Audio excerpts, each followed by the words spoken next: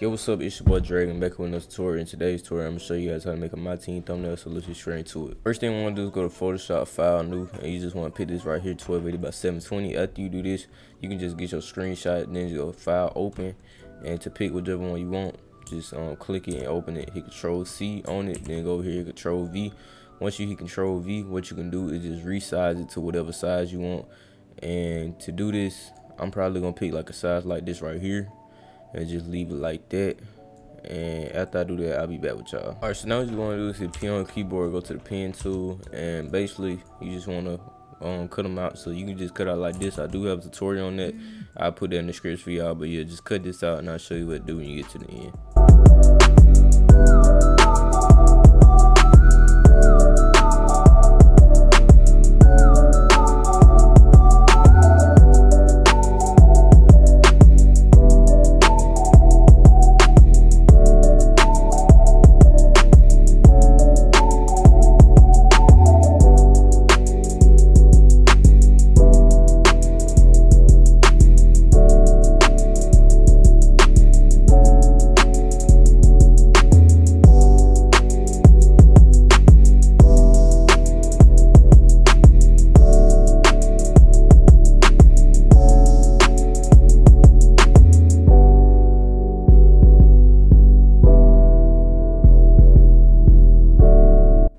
Alright, so once you get to the end of the cutout, you just want to connect dots like so. Right click and make selection. Then you want to go right here. Now you can put 0 or 1. I usually just choose 1, and I'm just do that right there. You don't have to do that, but you can choose this right here, and then you can hit Control J, and then you can just disable the mask, create a new layer, then hit Control E. And basically with this right here, what you can do is hit B, and you should have that mask right there, and you can just come in here and get whatever you want out of it. And if you want to put something back on, you can just change the color to white. So if I take this off, I want to put it back on, I just change the color to white and it'll come back. But that's basically how you use that tool. So I'm gonna just take this out and I'll be back with y'all. Alright, so now that I did this right here, next thing I'm gonna do is go to blender options, and what I'm probably gonna do is put an outer on this, pick about the same color on the shirt like that right there. And then I'm gonna do an inner shadow, and I'm gonna have this inner shadow right here, and you can just copy what I'm doing, have something like that right there. And then for the inner glow, do not put that on. We're gonna put this on linear dodge, up the range, then mess with the size and kind of have it like this. And what we're gonna do is pick that same color off of the shirt, so it looks something like that right there. Then we can bring back in the background that we actually had. Go down here, pick hue and saturation, and we're gonna pick about the same color that we have on that image. So we will have something like this, and you can lower the lightness or the lightness, do whatever you want, but I'm gonna show you how to make the colors kind of look better anyway. Alright, so basically what I just did, also I went to blend options, added a drop shadow on this, so you can do that if you want to also.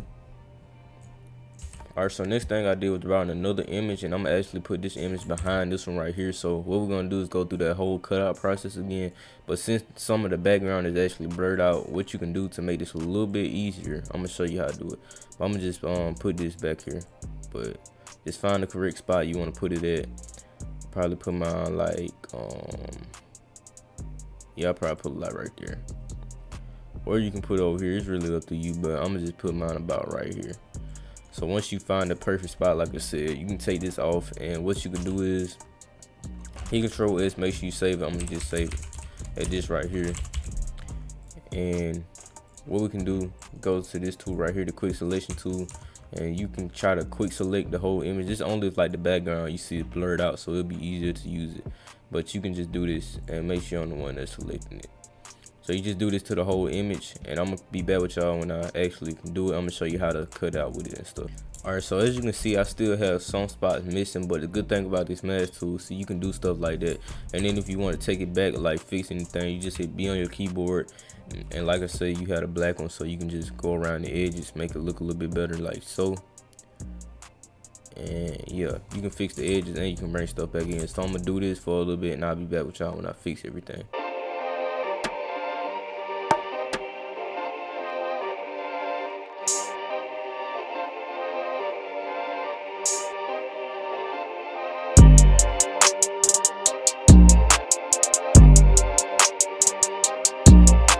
Alright, so now that you kind of fix your cutout somewhat, so I'm gonna fix it up some more, but what you can do when you kind of fix it out, just put this image right here above, then right click, copy this image, and right click, paste layer style on here, and you should have something like this. And like I said, if you want to bring this over a little bit, or you just want to change the position in general, you can do stuff like that. So if I just wanted to bring this over just so I can get the background showing a little bit more, I could do that. But next thing I'm gonna do is probably add an image of the Jokic, I hope I said that right, Jokic card right here.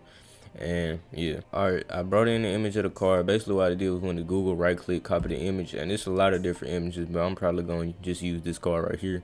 What I would do is put the card right here, and then I would right click and paste layer style so it looks something like this. And you don't have to do it exactly like this, but like if you just wanted to, I don't know, do something like that, shoot, you can do that. But I'm gonna just have mine like that right there, like I said, and I'm gonna show you what I'm gonna do next after I fix the background, cause it look a little bit empty back here.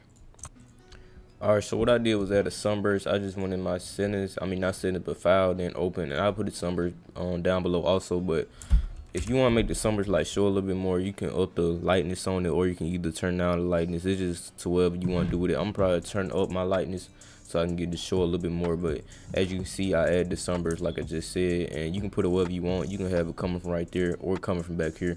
But I'm gonna just have mine right there from now on.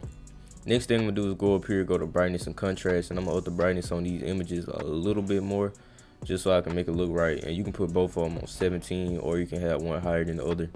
It's up to you, but I'm gonna also up the brightness on this right here. So just come down here, brightness, and I'm gonna up that. Next thing I'm gonna do is go to the top of the image, go to brightness and contrast again, but this time I'm gonna just add some more contrast to the image so it can look a little bit better. Alright, so the last thing I did to the thumbnail was basically just, I went to Google, typed in different nuggets, which is his team, and I put this on here. Now what I'm gonna do after doing this is I'm gonna create a new layer at the top, go down here and grab that color. You can just pay attention to what I'm doing, and I'm gonna go around the whole thing with this right here. This basically like the black, just a black brush basically. And I'm gonna give my brush settings right after I get done doing this. So here are my brush settings right here. Now what I do is I put one on soft light, lower the opacity a little bit, then Control J, put another one on normal. And after I put on normal, you can just mess with the opacity again and kind of have something like that. Next thing I'm gonna do is go to file, open, I'm gonna go to effects, and I will put this in the comment section. I'm gonna either put the animated lines on here, or I'm gonna just put the record symbol. But to do it, to put the animated lines, you just wanna go on here and hit screen, and yeah, you can kind of put it wherever you want. I'm probably put mine right here. I think I am just gonna put the animated lines. Make sure you put it below that right there though, and it should look something like this. Alright, so next thing I'm gonna do is throw the 2K logo on here, and I know this is like 2K. One of y'all probably looking like, oh, that's 2K21. Yeah, that's 2K20. I mean 2K20, but shoot, you can throw whatever logo on here if you want. I'm just showing you how to make like a thumbnail like this. So I'm gonna just throw the 2K21 logo on here. Probably put it like down here, or you can put it up top, or you can put it like to the left. It's up to you whether you want to do it, but I'm probably just put it like to the left over here.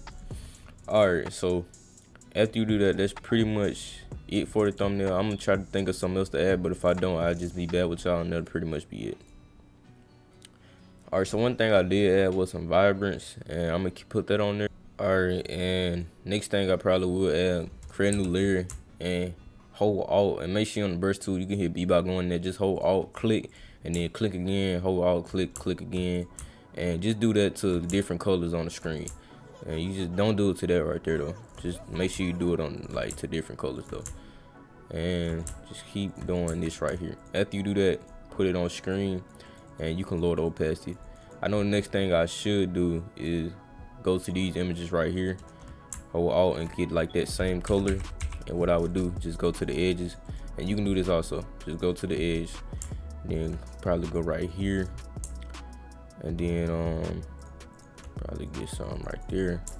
And you basically just want to get different colors, and like not different colors, but you know what I mean. Just put colors on here, so you can have something like this, and you can put it on screen, lower the opacity on it, and you can take it off and put it back on to see the difference. You can even do soft light. I know soft light should work also. Yeah, I'll probably do soft light because it looks better, like it just looks like it's on there. So you can do soft light, and you can take it off and put it back on to see the difference, or you can do screen. It's just pretty much up to you. But I'm gonna do this for the other character also. I'm probably not gonna skip through it again. I'll just show you me doing it. Yeah, do that. And you go to the other character, do the same thing, hold Alt and just click with it. Down here, change it to white. Get right here, probably add a little bit of green or something. And yeah, you can just do that. After you do this, I'm gonna do screen, so you just put on screen and do like that right there. And basically when you're done with that, what you can do is just hit Control S to save your work if you haven't already. And next thing we'll do, just hold Shift, go to the bottom, then group it, then hit Control J. You group it, hit Control J, then hit Control E, so you'll have a copy of it. Then you just want to do like that right there, go across it with the marquee tool up here. You can right click it to change it, hit Control J on that, delete the layer below it, hit Control S again, make sure you're saving your work. Now you want to go in here, convert to smart object. After you convert to smart object, go up in here, go to camera raw filter. All right, so now you're in camera raw filter. If you already have presets, what you easily could do is just go to preset. If you want to know like what presets I use, just hit me up and I'll send you to where to purchase it. But if you don't have any presets, I'll just basically show you what to do. So yeah. Now one thing I do with these MYTEAM thumbnails, even though I don't make them, and shout out to GB3 because he did put me on how to make like MYTEAM thumbnails. I don't know if you can tell, but basically what you want to do is just up your texture to 100. That'll make it look really nice when you're doing these type of thumbnails right here. Another thing you can do is mess with the contrast a little bit, and you can mess with like the highlights or whatever. It's just a lot of different stuff you can mess with when you're making these type of thumbnails. So you can just do whatever you want, because I know everybody will have access to this and they making it in Photoshop. So you can just up the vibrance a little bit more, maybe up the saturation a little bit more. Now over here you can change the colors up. Like if you just want to get real nice with it, you can change the colors to like different type of stuff. But yeah, and hit Control Z if you mess up on anything, so you can just go back. But this is basically how you do that right there. Next thing, I know some people do, they add grain. I used to add grain. I guess I can add like 7 on here. That's about most I go when I do add it. But that's pretty much all I add to my thumbnails. Some people add clarity too. They just do that little effect right there. But yeah, like I said, that's pretty much it. You can go up the exposure a little bit more, but you don't have to do all this. So I'm just hit OK because that's all I wanted to do to it. And the good thing about the smart filter down here, you can take it off and put it back on, so it'll show a difference like that. Next thing I'm gonna do is go to Magic Bullet, and if you need this, just hit me up on Twitter, or you can just hit me in the comment section. I'll try to respond to you. And basically, you can add diffusion if you want to. I stopped using this a while ago, but you can just mess with the grade to make it a little better or whatever, but you don't really have to add it if you don't want. One thing I do like to add is this right here, and you can mess with it. The more you go with it, like the more to do. I'll probably do like 100 on a MYTEAM thumbnail or something like that. When you're done with it, just hit finish, and that's pretty much it for that. I'll let that load up.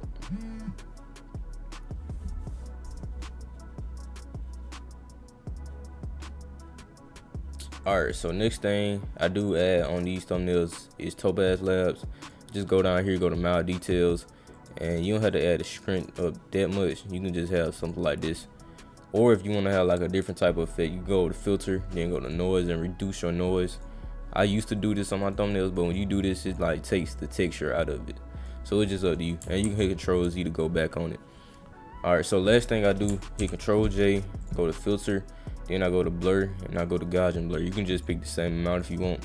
Now I'm gonna go to lighter color, and it'll give this like this type of effect. It's kind of like a glow effect. This one I want to use the diffusion in Magic Bullet. So I'll probably have like around 25 on the MYTEAM thumbnail or something like that. And when you take it off and put it back on, you can see the difference. It's like a little glow you can add on the thumbnail.